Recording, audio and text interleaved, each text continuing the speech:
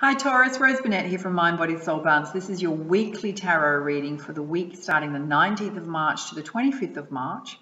Now it is a general reading, so take from it what you will, leave what doesn't resonate, yeah? If you want a personal reading with me attuned to your own energy and circumstances, the link is in the description box below. We'll just remind you that there is a special this month. There's a coupon code. You can grab it off this video or down below with the link, yeah? And you can get $10 off any personal reading with me. It's valid until the 31st of March. All right, let's get started. And that means you can book up until the 31st of March. You can also book into April, but you've got to book it before the end of the month, yeah, to get your code off, yeah, your discount. You know what I mean? You know what I mean? Yeah, cool. All right, first up, I'm going to pull you a card from the Heart and Soul deck by Tony Carmine Salerno. Oh, you already got one that's just like dropped out. Perfect. Before I could even finish speaking, yeah. It's all about your heart and soul energy or something you need to know about love and romance, yeah. And you've got this one here. It's kind of beautiful. It's got a rainbow happening. All right. What it says is, beyond the light of this world, there is an inner light that always shines bright. Close your eyes and be guided by your own inner light. Feel it flow through your entire body, your thoughts and emotions. Feel it relax and heal every part of you. Listen to your immortal dialogue between your soul and your spirit. This is the never-ending story of you. Beautiful. Oh my goodness. It's about tapping into your soul light, yeah? Beautiful. Nice start to your reading. Just saying, Taurus. All right. I'm going to pull you some cards from the Goddess Guidance deck. And let's see what general advice we've got coming up for you this week. What does Taurus need to know? Okay, first up, yeah. Nematoma, sacred space. So it's about, if you have not already, it's about creating a sacred space in your home with crystals and candles and a place to meditate, do some quiet time out. It can also mean that if you're not comfortable with that, right, just get out into somewhere beautiful in nature or a place of divinity that appeals to you, right? It's about connecting to your higher self. It's about raising your spiritual vibration, and also it's heart, it's body, mind, spirit, yeah, body, mind, soul, spirit. So it's the whole thing, yeah. Releasing stuff to the divine is the message I'm getting. If you've got any worries or concerns, just release them to the divine. Put them into their hands, yeah. All right. Ishtar. Boundaries, very important to set boundaries with people this week in terms of your energy levels and your time, yeah, and your emotions. I just want to say for all star signs, like I'm quite empathic, right? So I feel the energies. And we had a very powerful new moon on the 17th of March, which was just last Saturday, this weekend, just gone, yeah. And it was all about letting go for endings and new beginnings, transformation, and those energies have rubbed off onto this week, yeah. So if you're feeling drained or people are acting out, yeah, it's about protecting your soul light and your inner child. Put healthy boundaries in place with people. Don't let them affect your soul light or your inner child whatsoever. You stand up for yourself. And it's not about being rude, it's about being firm, yeah, just saying. Because they're going to arc up and try it out. That's just the energies that are happening at the moment, yeah. It's come up with quite a few signs. So I'm just wondering if these energies are affecting children at the moment, because it's saying guiding children. So you basically have the compassionate communication skills in which to guide children to help them with their challenges. Also healing. This could be your own children. It could be in terms of your life path, life purpose. It could be somebody else's children as well. Not going to resonate with everybody, but it will resonate with some of you. Oh my God, that so flew out. Did you see that? Yeah, this makes sense. This makes sense. Okay.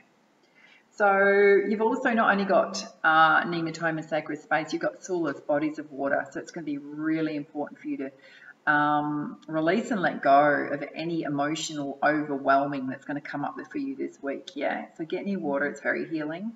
Just release it to spirit. Talk to your angels if you're into spirituality. I hope you are. You wouldn't be watching this if you weren't, huh? Yeah. It's going to be really beneficial and rejuvenating for you this week. I'm going to pull you one more. All right, what else does Taurus need to know?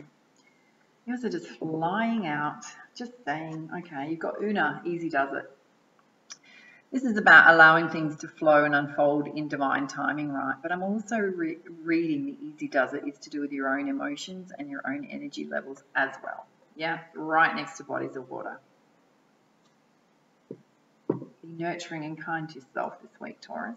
Okay, I'm going to pull you some cards from the crystal reading deck, one of my favorites. This is going to give us some guidance into things you need to watch out for.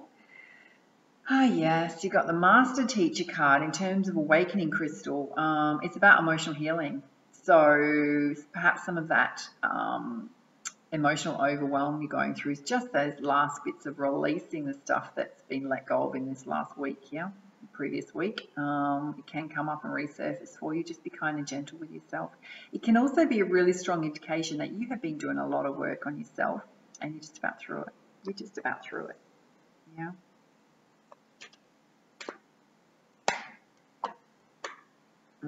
Interesting. Okay. Next to emotional healing, you've got lapis lazuli, which is past life.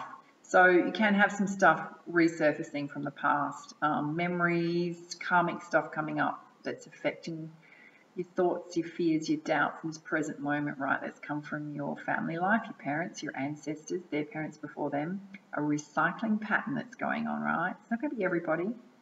If you find yourself repeating the same self-destructive habits, getting into the same types of relationships, attracting the same type of love partner, right? It's karmic, right? Delve into it, clear it out, clear it out. It's sitting right under sacred space. So sacred space, if you tap into your meditation, also listen to your dreams. If there's anything subconsciously coming up for you in your dreams that's to do with karmic past life stuff, yeah, don't listen to it. Don't ignore it. It's going to help you let it go. Particularly, and I'm getting the fact you've got boundaries, right? You've got boundaries and you've got past life. Don't be afraid to put boundaries in place with family to protect yourself.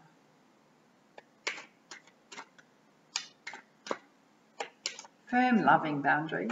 Just saying, yeah.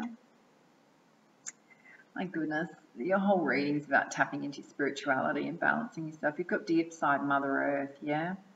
So not only have you got sacred space, you've got bodies of water. You need to balance and ground yourself this week, Taurus. Get your feet on the earth. It also is an indication that you've got a strong connection to Mother Earth. You're a protector of Mother Nature. But you also find that inner peace from being out in nature, yeah? Get out there and do it. Don't be stuck inside. Thank you so much coming up. You've got past life, you've got ancestors. Could have written this myself, really, this reading. Petrified wood. Karmic stuff you need to let go of, yeah? Just saying. It's right under guiding children too. So perhaps what's also affecting you is affecting the lineage of your kids, yeah? In terms of how your parents showed up with you, how you're showing up with your kids, with your own children, yeah? It stops with you. It stops with you. Do you want to keep passing it on to your kids? Just saying. Yeah. All right. You've got resilience, so flexibility. Be really flexible with yourself and others this week. Be kind and gentle. Be kind and gentle. Yeah. All right. One more. Be one more. That's such a clear message. Yeah. You've also got manifestation. So Libyan gold, and I think, I already talked about your dreams and things like that, but it's also in that sacred space in when you're also letting go of stuff.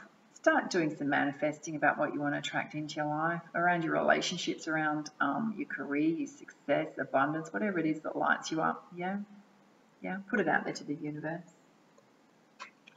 It's sitting right under Una, easy does it, perfect timing. So, yeah.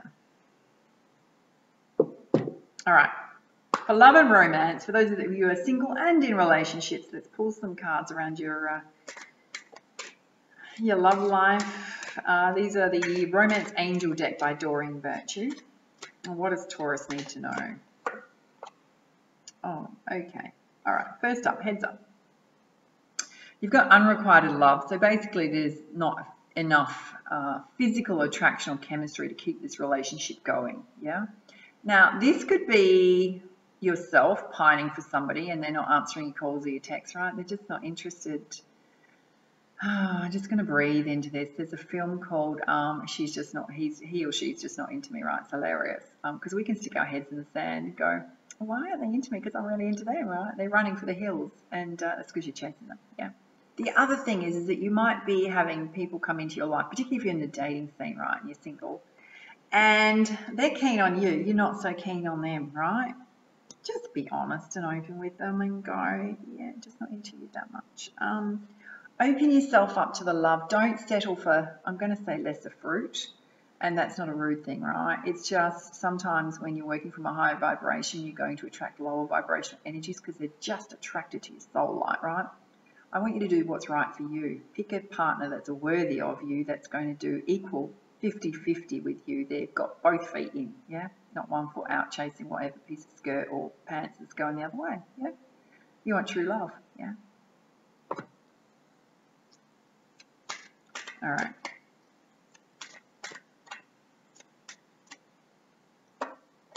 All right.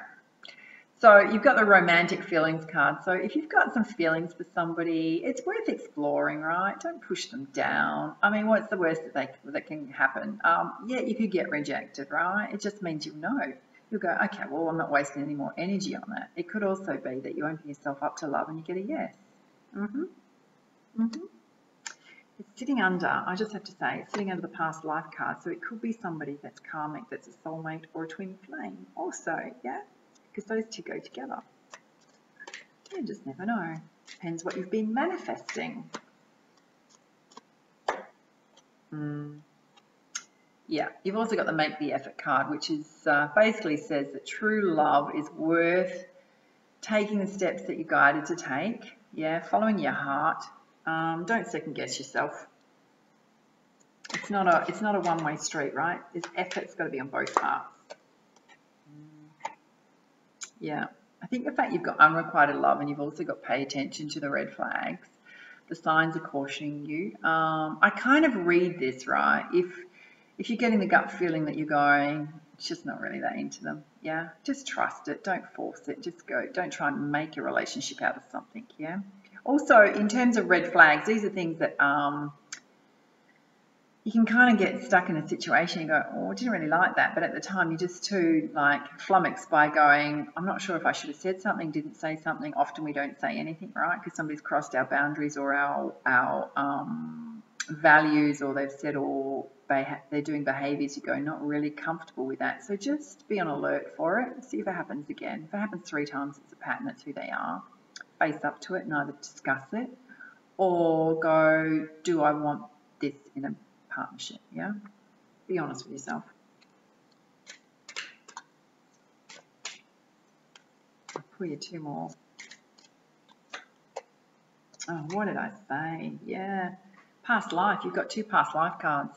So if you've met somebody new or they're coming in, it's a past life relationship. Hello. Karmic, yeah, karmic. It's drawing you together. So it's a twin flame or a soulmate coming. That's all I'm going to say. You've known each other before. All right, let's pull 1 more. In fact, you've got it twice. It's come up twice, yeah. Oh, okay. Heads up for some of you. Reconciliation. Someone from your past is returning. So if you had a soulmate partnership or a twin flame that didn't quite, and the fact that, have we got any, we don't really have any other, oh, you got past life twice. I don't have any really other relationship cards here apart from the ones we're pulling at the moment. So kind of decide if it's somebody returning to your life. I'd just be wary of the unrequited love, right? You've got to be into them too. Don't have them just pining for you, yeah? If you're not into them, just heads up. Just be truthful and honest with them. Or it could be somebody that you are into and they're returning to your life, okay? But just watch out for the red flags because they're out of your life for a reason. Yep, just saying. All right. I'm going to pull you 1 final card from the Rumi Oracle deck. This is going to be your crowning energy for your reading. What does Taurus need to know? There we go. Oh, no. We can get a clear message then. Sorry. There we go. There we go. Oh, well, okay. It's all about love. We got the lover and the beloved. Beautiful.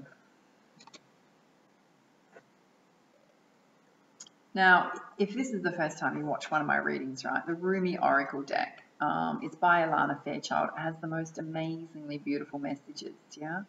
But sometimes they can be a bit long, so just bear with it. Because they've got just the most amazing guidance, yeah? Show it to you one more time. And what it says, Taurus, is, it is not enough to love me. I want you to allow me to love you. It is not enough to desire me, to want to be closer to me. I want to reach out to you and grab a hold of you, drawing you into me and never letting you be apart from me again. There is so much more for us to experience, you and me, than simply gazing, even with love, at each other from a distance. Let me take you into my arms, let me hold you until we cease to know or care where you are or where I once was, for instead we will become one. Will you allow it? Will you allow me? Will you allow us to be? O sweet beloved, the divine, the great beloved has a passionate desire for you, to love you, to touch you, to make the divine presence known to you, so that it will cease to fear the darkness, take delight in all life, and become mesmerized by the beauty of love and its endless emanations. But how we resist love at first. Oh yes, we have been burned before, have we not? Abandoned, betrayed, so painfully disappointed, cast aside, and have suffered at the hands of some unworthy lovers. Can this great divine love affair be tarred with the same brush, with the same bitter expectations that keep the heart closed? You are too beautiful to be hidden away behind a bitter and gated heart. This is unworthy of you. So then, can you allow the great beloved to reach for you, to receive that sacred touch every day, to be spoken to with words of love, to receive? You who give of yourself, can you recognize the beloved wishes to give to you too? These need not be mutually exclusive happenings. Come now, deep down, you know the genius of the divine is such that in being received, much is given. You shall not be selfish in letting yourself be seen and loved. Allow it, rejoice in it. Take delight in allowing yourself to receive life and let the world soak up the ardent glow of your sensual surrender into the great beloved's embrace. This oracle brings you a message. Something has to change in your physical world. You're in need of much more sustenance, more love, more connection, and more nourishment that touches your body and soul and brings them into deeper oneness with each other, with life and with love. Dare you open up and allow that love in. The great beloved has desired that this be so. Will you heed the holy desire? Will you allow love in? Say yes. If you find this difficult, now is the time to gently, carefully tend to the walls you have placed between yourself and life, the walls of tentativeness, excessive caution, fear of abandonment and betrayal, doubt of your own lovableness, and doubts based on past pain without substance. You are so much greater than the crumbling walls. They are the stuff that is designed for demolition, not devotion and honouring. Can you begin to unpack the bricks you mistakenly believed were essential to your safety and well-being? You are too vast a sea for that small puddle of thought now. The oceanic world of love is your true home, and the sun is beating down on you. It is too hot to gaze at the ocean longingly from afar, or even stand by its edge. Strip off your layers, run to the ocean and dive in. This oracle brings you special guidance. An offer or opportunity is on its way to you, or has recently been presented. It may be an idea you've been nurturing, or one presented to you by another person. Sit with it. Do you feel exhilaration? Do you feel energy at the thought of saying yes? Then say yes. Allow yourself to receive. There is divine encouragement in taking risks that feel wild and alive to your heart. All right. Pretty cool. So if you've been holding yourself back from love, heads up, you need to let the walls down. If you've been holding yourself back from your life path, life purpose, time to step into your power. All right, Taurus. I think it's mostly about love, to be honest with you. There's a sacred honouring ritual here, so you can get involved or not, or you can just listen quietly. And what it says is, and also just know you're so lovable, right? The key message here is that you're so lovable. Place your hands in prayer and say, may the almighty divine love and my most beloved brother Rumi bless me with the ability to truly receive in all ways divine abundance and prosperity being delivered to me now by the grace and mercy of the heavens. May I clear and heal any resistance to receiving life truly, that I may attain my divine destiny and know and receive love truly in all its majesty, so be it. You can rest for as long as feels good. Then you have finished your sacred honouring ritual. Wow, powerful, powerful message for this week. All right. If you enjoyed this reading, please like, share, comment, and subscribe to my YouTube channel. If you've already subscribed, you're damn awesome, right? You're just so awesome. Now, don't forget, grab that coupon code if you want a personal reading with me. Expires on the 31st of March. And for now, much love, much light. Namaste.